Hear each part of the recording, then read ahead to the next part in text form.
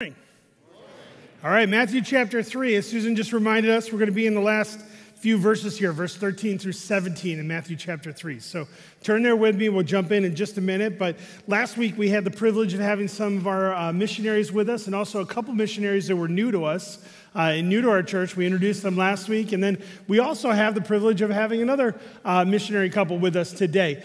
Doug and Denise Gregson are here. Doug and Denise have been supported by this church for a long time. And they work on creating electronic devices that can take the gospel to closed peoples and closed countries and spread the gospel that way. So I would encourage you, as Doug and Denise are here today, they will be out in the foyer.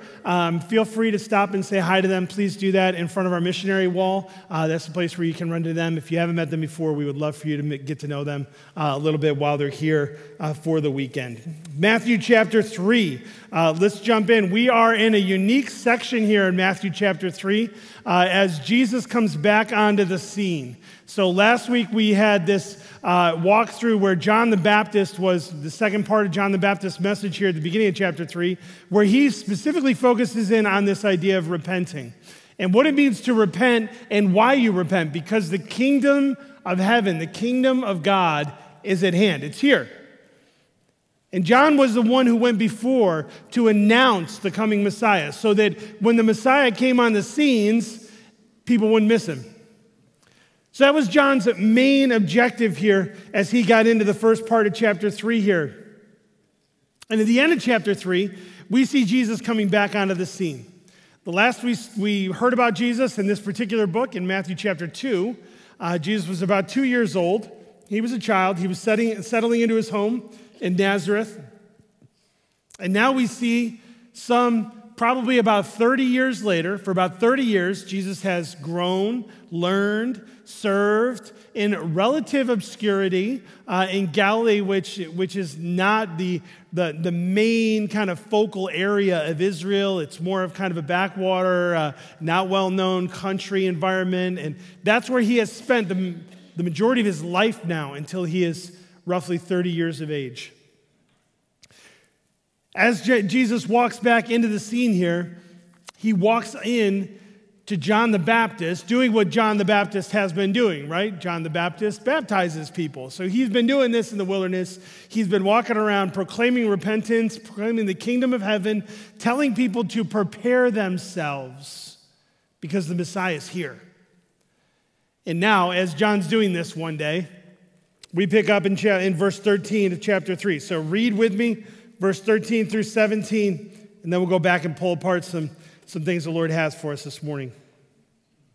Verse 13 of chapter 3 says, "Then Jesus came from Galilee to the Jordan, to John, to be baptized by him. John would have prevented him, saying, 'I need to be baptized by you, and do you come to me?' But Jesus answered him, 'Let it be so now, for thus it is fitting for us to fulfill all righteousness.' Then he consented. And when Jesus was baptized, immediately he went up from the water, and behold, the heavens were opened to him. And he saw the Spirit of God descending like a dove and coming to rest on him. And behold, a voice from heaven said, 'This is my beloved Son, with whom I am well pleased.'" May God give us some insight into his word this morning. And as we kind of dig in here a little bit, we see this honestly, and I know I probably say this more often than I should, but this is one of my favorite passages of Scripture, okay? But because the baptism of Jesus here gives us something that is so critical for us to understand as followers of Christ.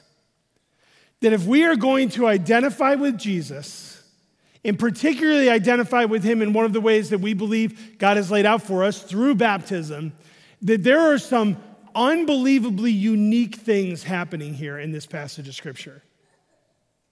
As Jesus goes down into the water with John and gets baptized himself. This is one of these situations, and it happens a few times throughout the Gospels and even into the book of Acts a little bit, but when Jesus is interacting with his followers and he does something that kind of turns everything on its head, right? John the Baptist, right? John's standing in the water. He is baptizing people. He's kind of a little bit of a, kind of main attraction out here in the middle of the desert. He dresses funny. He eats funny stuff. He talks differently than anybody who's gone before him. And he is kind of this last Old Testament prophet. If you remember, we've talked about that. And as he's proclaiming repentance, now the Messiah, who he is telling everybody to get ready for, comes down into the water to get baptized. And you can kind of place yourself in the scene there, right? John's baptizing somebody and baptizes the next person. He kind of moves them on. He's declaring repentance. He's moving them on. He turns around. There's Jesus. And John's like, whoa, no, you do me, right? Let's go that way. You should baptize me. And Jesus says, no, we're going to do this for the reason that we have been seeing even in the first 2.5 chapters of the book of Matthew, to fulfill all that had been declared beforehand. See, Jesus walks into this environment where John says, you should be baptizing me, not me baptizing you. And Jesus says, no, we're going to do this to fulfill all righteousness. We're going to do this the way that God wants me to go through this. Why? Because, and this is one of the main things we need to hold on to, Jesus is our ultimate example in all things. He is our ultimate example in all things. He is our perfect example in all things. He is the one who goes before us in all things. He's also the one who goes with us in all things. As Jesus goes down into the water here and walks up to John the Baptist is thinking, I got to think, and it doesn't say exactly what he's thinking, but I'm thinking he's like, oh, he's here. He's going to baptize me. And then he's going to probably preach the best sermon we've ever heard. And John's ready for it. He's been declaring the Messiah is here. He's been declaring that everything is going to change. He's been declaring that the kingdom of heaven is now with us because Jesus has come to the earth. And Jesus says, verse 15, let it be so now. For thus it is fitting for us to fulfill all righteousness. This is another very stark reminder that Jesus is the fulfillment of all righteousness. He says it, he walks it out, and he leaves it for us as an example. We can't do what Jesus has done for us. We cannot be the fulfillment of righteousness without him standing in our place. And he says it right here to John. He says, yeah, I know. He probably could walk away and just tell people to keep getting baptized. And he could begin baptizing people. Just as John already said, he says, the one is coming behind me. I can't even hold his sandals.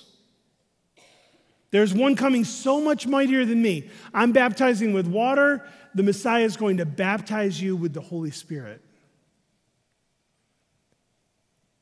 One being an external example of something, and one being an indwelling, eternal example of something.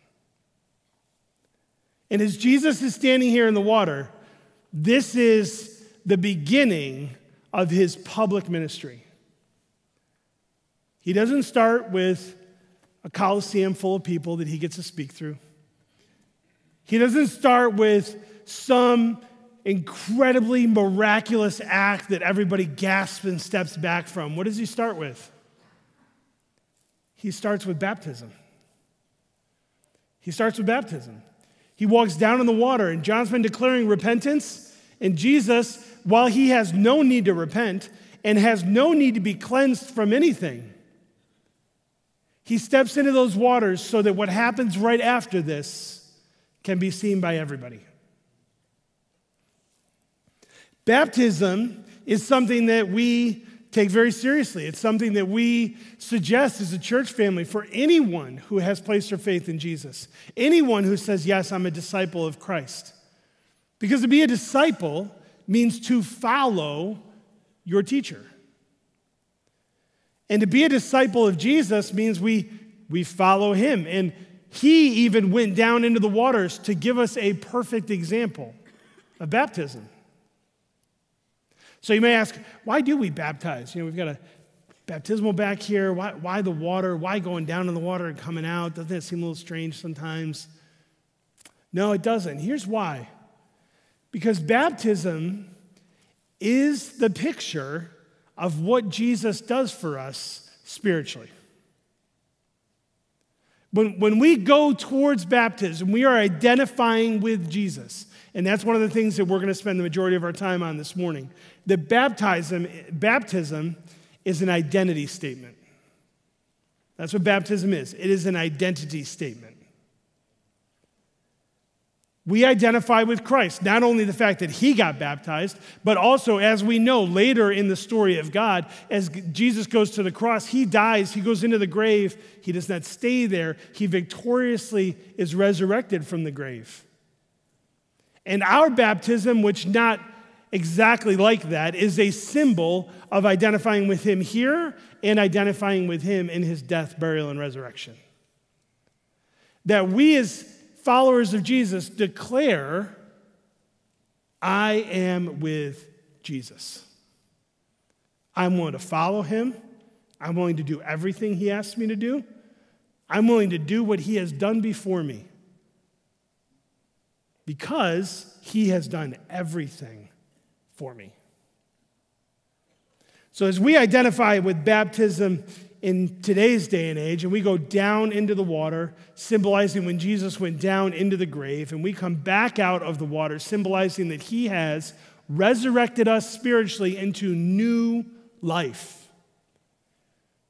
We are identifying with him.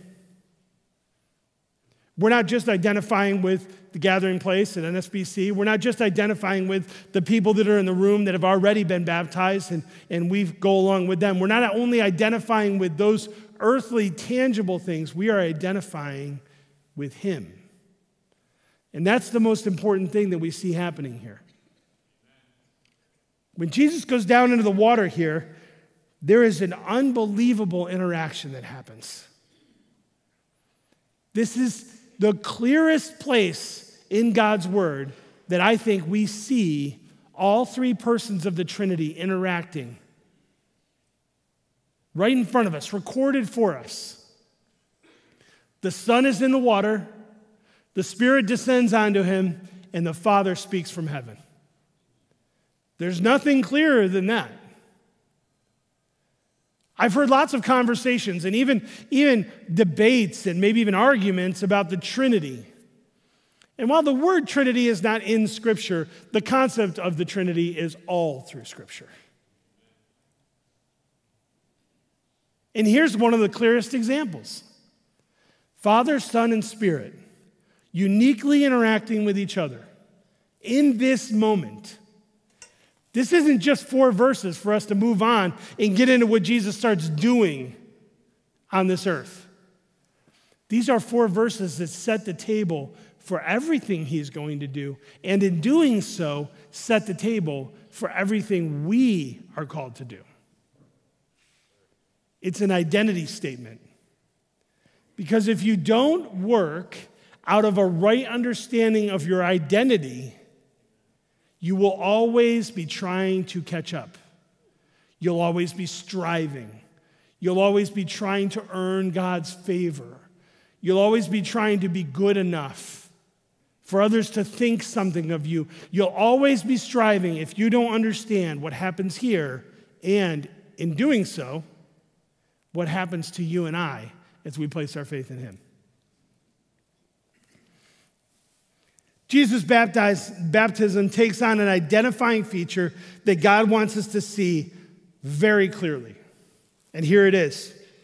In verse 16, when Jesus was baptized, immediately he went up from the water. Why do we do a full immersion baptism? And here's the thing. We believe in full immersion baptism. Why? Because I think that's what we see right here clearly enough. So that's why we do it that way. Does that mean that in other instances, when that's not possible, or does that mean it's not right? No. What we're saying is here, we're going to stay as close to Scripture as possible. So when we baptize someone, they go down in the water like Jesus did, and they come up out of the water like Jesus did. because he's our perfect example. It says, when he went up from the water, behold, the heavens were opened to him, and he saw the Spirit of God descending like a dove and coming to rest on him. The Holy Spirit descends from heaven. The sky opens, and the Holy Spirit descends onto Jesus. It says like a dove, and I know you've probably all seen paintings and we've seen pictures. It wasn't actually a dove, okay? It's not, the Holy Spirit didn't turn into a bird and come down and land on its shoulder, okay? But the reality is this, a dove is an example of a peaceful animal, a peaceful bird. Also, doves were known in ancient times for being perfect. They were completely white. So the symbolism here that Matthew records for us, it was the Holy Spirit comes like a dove, peacefully, perfectly, and descends onto Jesus. So we've got the Son in the water doing exactly what he's been asked to do and fulfilling all righteousness. That's our setting.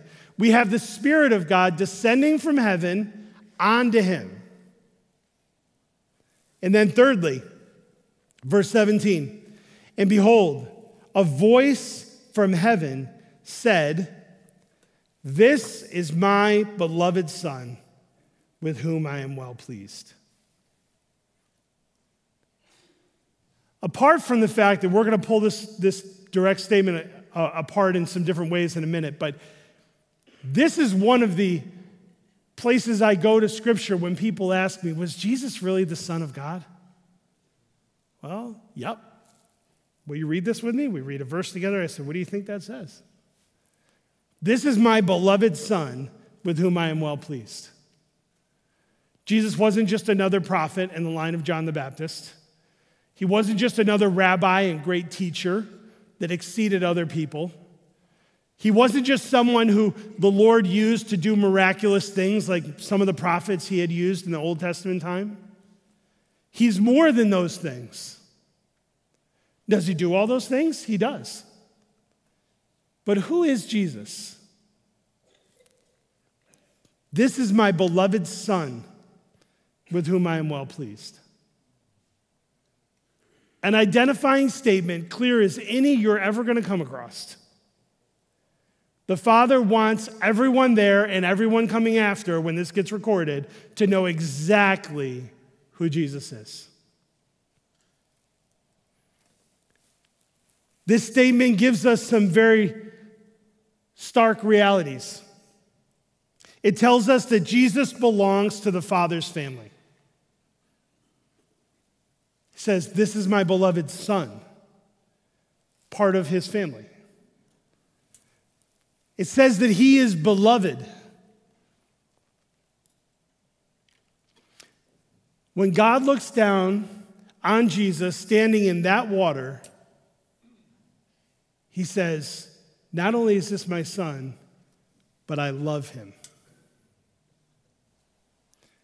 It also tells us that Jesus is not partially pleasing to the Father, he is fully pleasing to the Father. Completely. The phrase here we see in verse 17 says, with whom I am well pleased. But the word well there is interesting. It can be translated out of the original in a couple different ways, but one way that it's also sometimes translated is full. Full. Complete. He says, this is my beloved Son, with whom I am fully pleased.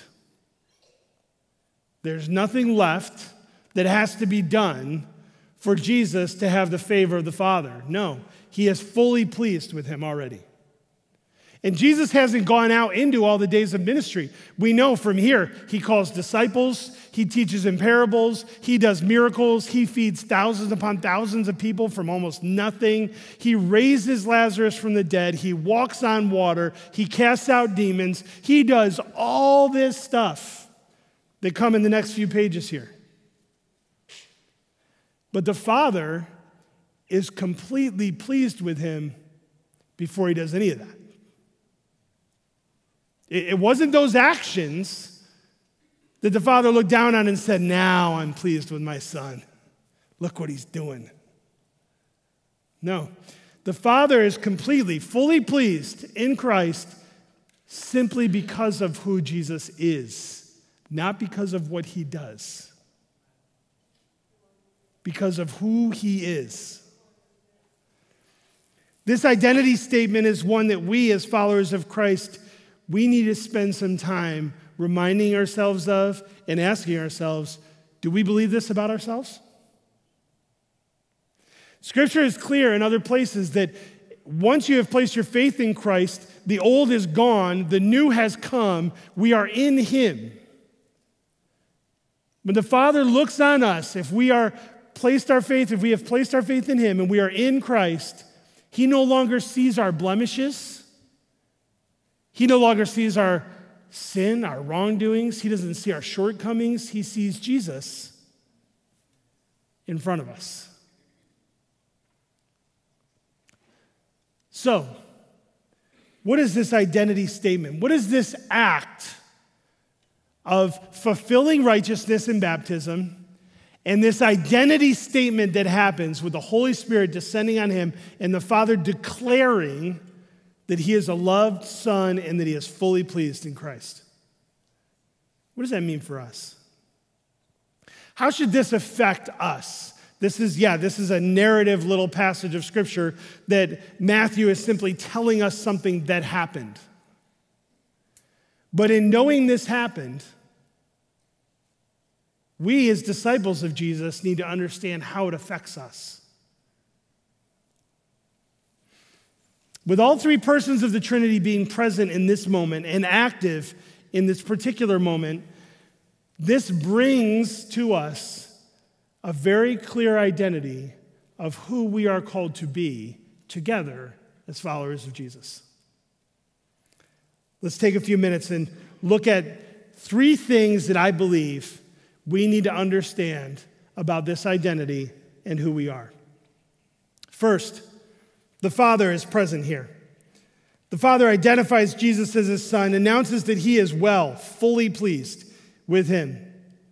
Because the Father is fully pleased with Jesus, his payment later and his covering of us also has the complete authority to place us in the family of God with him.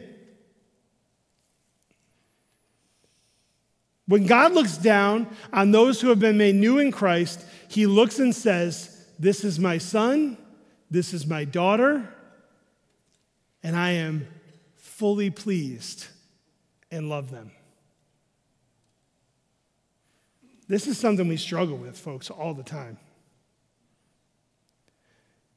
Not only do you not have to earn God's favor, you can't earn God's favor.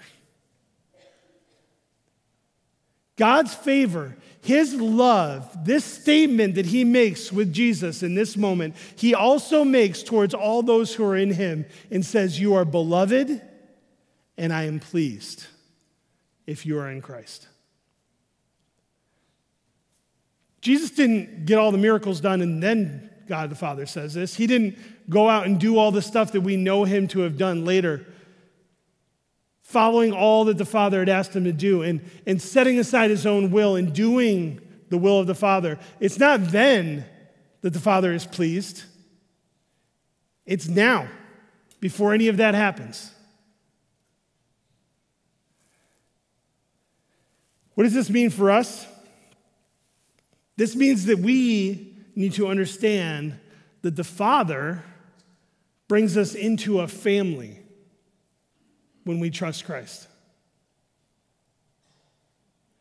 It's not just a transactional piece where, okay, I believe in Jesus, I'm not going to go to hell, I get to go to heaven. It is that, no doubt about that. Jesus clearly defeated sin, Satan, and death so that we could spend eternity with him. But it's also so that we can be part of his family now. Because being part of God's family carries with it this distinct advantage and pleasure.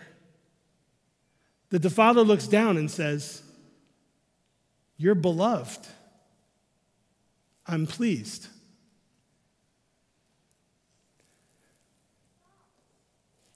The Father declares that Jesus is the perfect completion of all that he has asked for. And because Jesus is the one that fully pleases the Father, we who follow behind him can rest in the fact that God is fully pleased in Christ and therefore fully pleased with those who are in Christ. Is that good for you? Is that good news? I talk to so many people all the time who are trying to earn God's favor. Every day. When they messed up, they're guilty to themselves, they're shamed because they didn't do it perfectly for God. When they do well, they think God looks on them with brighter eyes and more pleasure. And that is not true, folks. There's only one thing that fully pleases the Father, and that's the Son. And the fact that we, because of the Son's payment for us and for our sin and resurrection and victory, the fact that we can be in him, in Christ, means the Father looks down and says, you don't need to do anything else for me to love you. You don't need to do anything else for me to be fully pleased. You don't have to get better. You don't have to work harder. You don't have to check more boxes. God looks down at Jesus and says, this is my beloved Son with whom I am well pleased. And if you are in Christ today, he says the same to you. He says the same to you. This is my son or my daughter, my beloved son or daughter, with whom I am well pleased. Is there anything better than the creator of the universe, the God of all things, the sovereign in all of the universe, looking down and saying, I love you and I'm pleased with you?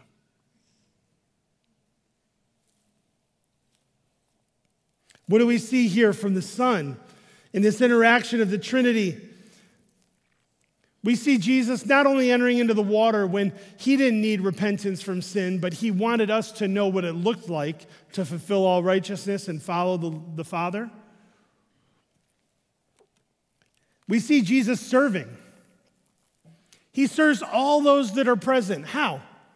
He serves all those that are present and all those to come by fulfilling what the Father had asked him to do. That is part of the Messiah's serving to us, is he has done what the Father required. While Jesus did not have need for his sin to be washed away or him to be cleansed internally, he humbly identifies with the sinful people he came to save. Jesus says many times, going forward, and we'll touch on some of these as we go throughout the rest of the Gospel of Luke, he says more than once, I have come not to be served, but to serve. Jesus, a member of the Trinity, the Son of the Heavenly Father, the Savior of the world, the only perfect one to live a sinless life in this earth. And he says, I did not come to be served by others. I have come to serve. What does that look like? That looks like this exact situation. Jesus walking down into the water with John the Baptist. How is he serving us in this? He's serving us by showing us what we need to do, how we need to follow, and setting the table for us to have an identity statement that changes us, and therefore, because it changes our identity, it changes everything we do. He models what he later teaches his disciples. He's later, when he washes the disciples' feet in the upper room before he goes to the cross, he takes the lowest role in that room and washes their feet. Why? Because he wants them to see this is what it means to follow me, to serve, to go to any extent so that others will know that the Father wants to declare them beloved and be fully pleased in them. Any extent. The Holy Spirit we see in this interaction as well.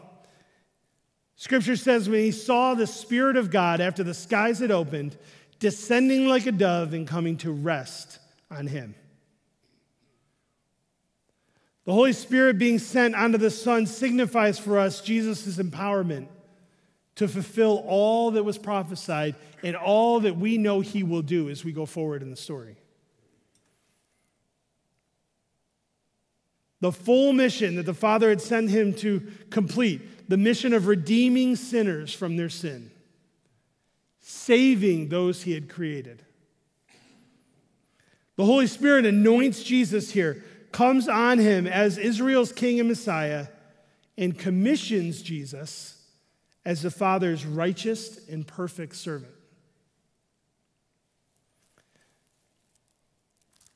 Many years before, in Isaiah chapter 42, this is prophesied of the coming Messiah. It says this in Isaiah 42, verse 1. "And that day you will behold my servant, whom I uphold, my chosen, in whom my soul delights. I have put my spirit upon him. He will bring forth justice to all the nations." Jesus fulfills that here. As the Spirit descends onto him, as Isaiah prophesied in Isaiah 42, the Spirit will descend onto him and he will fulfill all that he has been called to do. We're going to get in the next couple of weeks as we get into chapter 4, how the Spirit of God guides, leads, directs, empowers, and upholds Jesus. In the next couple of chapters, it becomes so abundantly clear that this anointing, this empowerment from the Holy Spirit was pivotal to Christ, who was at this point fully God and fully man, carrying out the purposes of the Father. I don't want to get too far ahead of myself and get into that, but I want us to see here and know clearly that Father, Son, and Spirit are active and present in this moment, and they bring to Jesus and to all those who are listening a specific identity statement. Part of his family, that we're called to serve and lead others to serve. And that just like the Holy Spirit is sent unto Christ, and then right after this moment, Christ goes out into the wilderness and then comes back into public ministry, the Holy Spirit is sent to him and sends him on mission. This is why I believe one of the clearest statements for who we are as the people of God is this: we are a family of servant missionaries. That's who the people of God are. Why? Because we're supposed to be like him. This is what Jesus is showing us right in this chapter. He is part of the family, beloved Son, fully pleasing to the Father. He serves all those who are present and all those who will follow his example by doing all that God has asked him to do, and eventually serving us through the cross and the resurrection perfectly. And he is sent. The word missionary, and we've talked about this before as a church family, the word missionary just means sent one. And we do celebrate. We did last week. We mentioned another missionary couple that's with us today that is serving in different parts of the world, doing different things that God's called them to. But we need to understand this. If you are in Christ, if you are following Jesus as a beloved son or daughter, fully pleasing to the Father because of Jesus, you are a missionary. You're a missionary. The Holy Spirit is sent to you at the point of your salvation, and the Holy Spirit sends you on mission. That's the definition of a missionary. A sent one. We are sent into every relationship, every environment, every conversation, every workplace that God has given us to serve him and bring the gospel to. Every believer is a missionary. Now, some missionaries do go away and do other things in other parts of the world, and some missionaries stay right here and do exactly what God's called them to do right here. But we are all missionaries if we are in Christ. And we are all vocational missionaries. It is your job. God just routes your paycheck through different sources. We are all taken care of by the Lord and supported to do exactly what he has called us to do. Why? Because when we follow Jesus, we are identifying with him. And it's clear from this instance and everything going forward, Jesus understood who he was, whose family he was a part of, and what his mission was. So do we, as a family of servant missionaries, understand that this baptism with John the Baptist in the river, the Jordan River, that one day, that the interaction that happens here and the event that's recorded for us is an identity statement for everyone who places their faith in Christ and follows him. Every human being is searching to be part of the family of God. God has created us to want to be with him. And we spend too much time trying to fill that void, that need in our heart with so many other things. God wants us to look at this situation, this event, and understand if you are in Christ, he looks at you, and no matter what you messed up recently, no matter what you didn't measure up to, no matter what you think you need to do better in life, those things do not define how the Father sees you because of the Son. He looks at you and says, you're beloved, and I'm well pleased. Really, that should change everything for us.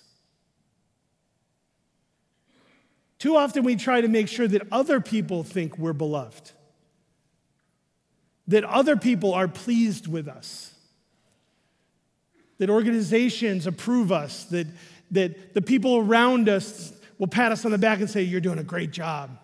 And I'm not saying those are bad things, but they are not the key thing. The key thing is that the Father in heaven looks on everyone who is in Christ and says, I love you and I'm pleased. And then all that you do is working out of the identity that he has secured for you. You're not working towards that identity. You're not trying to get to that identity. You're not trying to do things for God so that God will look and say, I love you and I'm pleased with you. That's not the case, because that is an endless pursuit that leads to depression and shame and moments of joy. That's not what we're doing. We're not trying to earn God's favor. We're living out of God's favor. That God loves you and is pleased with you. And then you go and do all the things he's called you to do because he loves you and he's pleased with you. One of the most forgotten, or I believe neglected things in the Christian life is remembering who you are in Christ. It changes everything to know confidently how God in heaven views you. So before we close today, and we're going to take some time to sing and to respond to the good news of Jesus through giving and praying and celebrating together like we do every week. Before we do that, I want us to pause for a minute and really ask ourselves a hard question. Do you see yourself the way the Father in heaven sees you? Do you see yourself that way? This moment for Jesus empowered him through the Holy Spirit and sent him to do all the miraculous works that we know. But before that happened, the Father said, this is who you are. Do you know who you are in him? Do you know that because of Jesus, not because of yourself or because of anything you can do, but because of Jesus, the Father looks down on you with pleasure, loves you.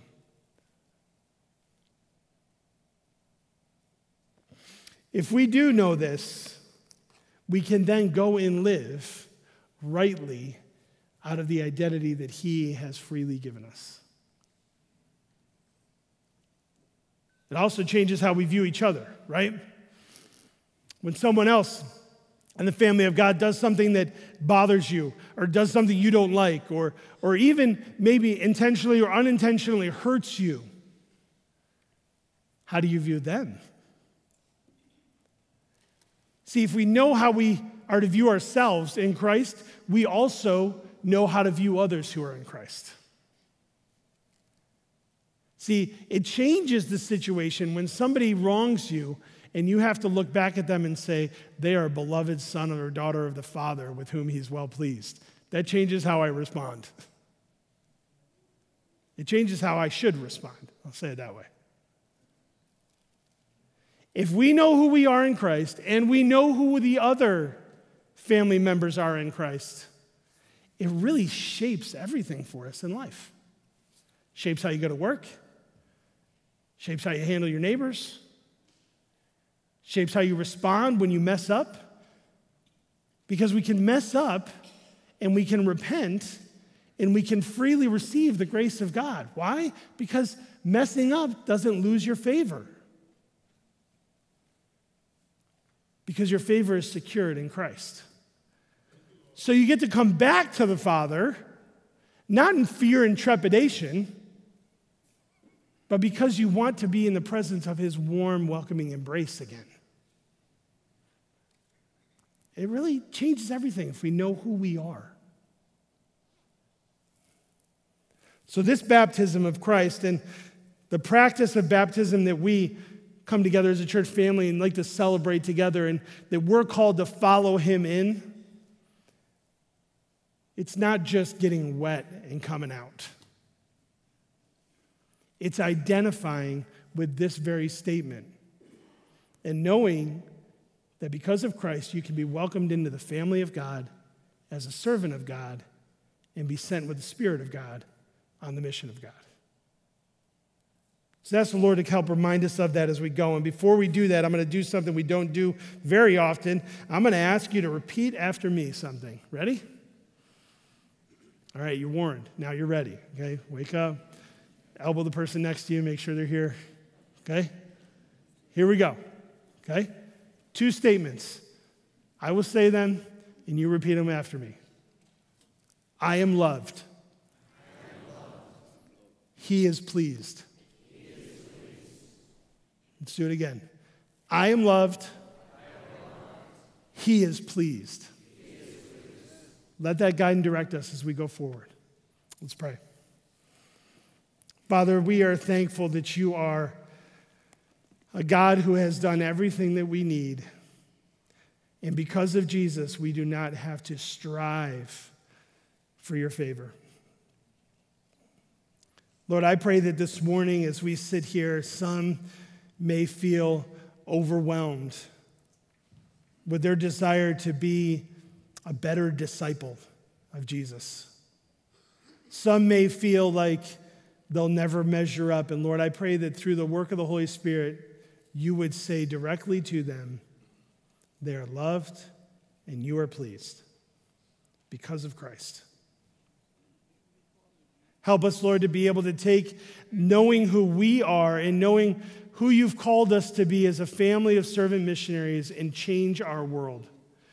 Change our world and help as many people hear the good news of Jesus as we possibly can in every day and in every way that you allow us to.